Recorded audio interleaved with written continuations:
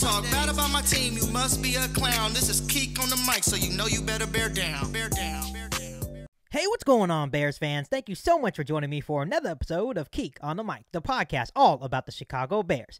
Like always, if you're new to the channel, make sure you hit that subscribe button and the bell notification to catch all Bears content right here on the podcast. Well, Bears fans, you guys already know this by now. The NFL Draft is almost 2 weeks away, and I am super pumped to see what the Chicago Bears actually do. So before I get started, who else is super pumped for this NFL Draft? Let me know down below in the comment section. So, as we near the NFL Draft, the initial question that I want to ask to start out today's episode of Keek on the Mic is, what should the Chicago Bears do in the second round of this year's draft? Obviously, by now, we all know that the Chicago Bears don't currently have a first-round pick, but they do have 2 second-round picks at pick number 39 and 48 overall. So, what would you guys like to see the Chicago Bears do in the second round of the NFL Draft? So we can go ahead and answer that question down below. But the real thing I want to talk about today on Keek on the Mic is, for the last couple of weeks, I have seen Bears fans all over social media debating on what the Chicago Bears actually should do in the second round of this year's NFL Draft. I've been hearing a lot of Bears saying they should trade up. Some Bears fans are saying they should trade down. And there's even some Bears fans that are saying that we should just stay put. Don't do anything at all. So I want to end this debate right here on Keek on the Mic on today's podcast and just talk about the pros and cons of each scenario that could possibly happen of trading up, trading down, or staying put. And like always, as I go through these scenarios, feel free to comment down below in the comment section, and let's have a little debate, and let's try to have some fun with this, but at the same time, let's try to be respectful as well, and I can't wait to hear your guys' comments as I read them later. So the first option, the first scenario that Ryan Poles can consider doing with those 2 second-round picks is trading up. And yes, I know there's been a lot of Bears fans saying that they could possibly trade up, but it's very minimal. Not a lot of Bears fans are in agreement to have Ryan Poles and the Chicago Bears actually trade up in the first round. But it's also always a possibility that this scenario could actually happen, knowing that the Chicago Bears do have those 2 second-round picks to kind of play with. But the pro to trading up is that you will actually get the player that you want. And I know this is a very deep NFL draft in terms of what the Chicago Bears actually need in terms of receiver, offensive line, cornerback. It's very deep in those different positions. But if the Chicago Bears actually decide to trade up, you are guaranteed to get the player that you want. For example, if you really want Chris Olave from Ohio State, go and get him. You know, and I know that's going to be an unpopular opinion. Not a lot of Bears fans are saying, actually, no, don't do it. Don't do it, Ryan Poles. Don't pull a Ryan Pace. Stay put or trade down. But if you really have that itch that Chris Olave is the guy that you want and he drops to a position that you like, go ahead. Be aggressive. And personally, I'm not all for trading up, but if I guess the deal is right and you can get the player that you want, a.k.a. Chris Olave, I would just have to sit back and just, I guess, deal with it, because at the end of the day, I am just a fan. The con to trading up, obviously, with only 6 total picks in this year's draft, you really don't have the resources to trade up. Yes, we have those 2 second-round picks, but to trade up into the first round, most logical teams will ask not only for number 39, 48, but probably a next year's first. And knowing what Ryan Poles' plan is, building through the draft, I'm not sure if he's willing to give up that draft capital. Because if you trade up, and let's say now you only have, 4 picks left in this year's draft, how are you supposed to build through the draft with 4 picks, just having a third, 2 5s, and a 6? That's going to be really tough for Ryan Poles in terms of what he wants to do as a Chicago Bears GM, which is building through the draft. So, overall, I truly feel like it's unlikely that Ryan Poles and the Chicago Bears will trade up. It would really surprise me if they do. And if they do trade up, I think the only player that I can see them targeting is wide receiver Chris Olave. Obviously, we don't need to go deep in detail. Obviously, the connection between Olave and Justin Fields is probably the only reason why Ryan Poles would actually make that move for the Chicago Bears, but I definitely don't see the Chicago Bears trading up in this year's draft.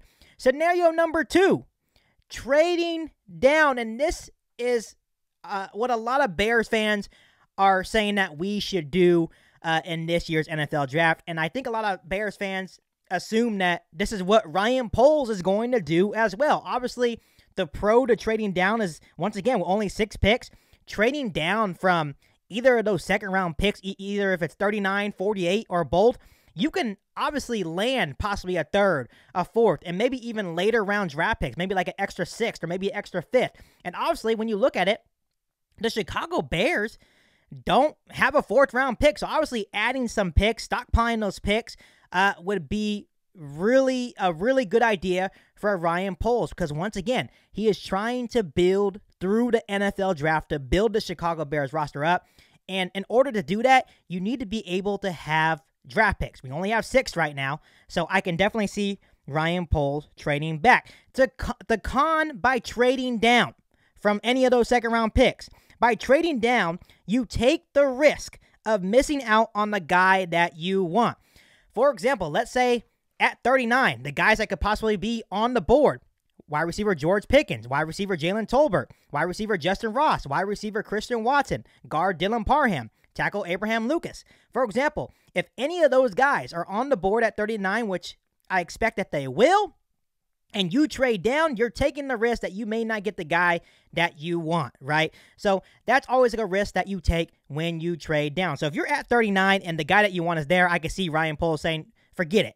Let me just take the guy that I want. So you always take that risk by trading down. So Bears fans, I can definitely see Ryan Poles and the Chicago Bears trading down to add more draft capital, especially, once again, when you have a GM that wants to build through the NFL draft, you need to have draft picks. So I could definitely see Ryan Poles and the Chicago Bears trading down. The final scenario that the Chicago Bears can consider is just staying put. And obviously the pro is you wouldn't have to worry about missing out on the player that you want if you actually stay put. Once again, I just listed some names. If you want Christian Watson at 39, you go get Christian Watson. If you want Abraham Lucas at pick number 48, you go get Abraham Lucas. So you would definitely get the player that you want.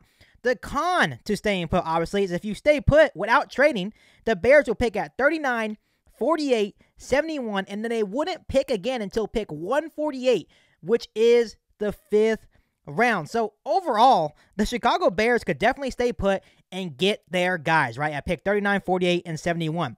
But I would be very surprised if the Chicago Bears did this. And I've been reading a lot of the comments, reading people's mock drafts, watching everybody, right?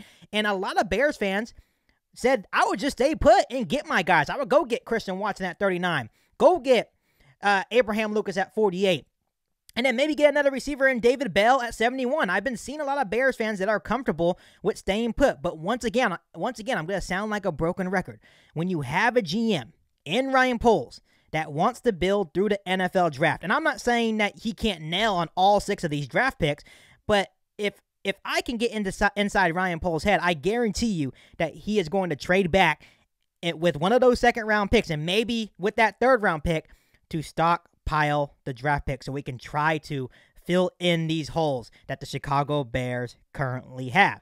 So I know you guys are probably wondering, well, Keek, what would you do if you were in Ryan Poles' shoes? Well, if I was in Ryan Poles' shoes, if I was the Chicago Bears GM, I would definitely trade down in the second round to gain more draft capital.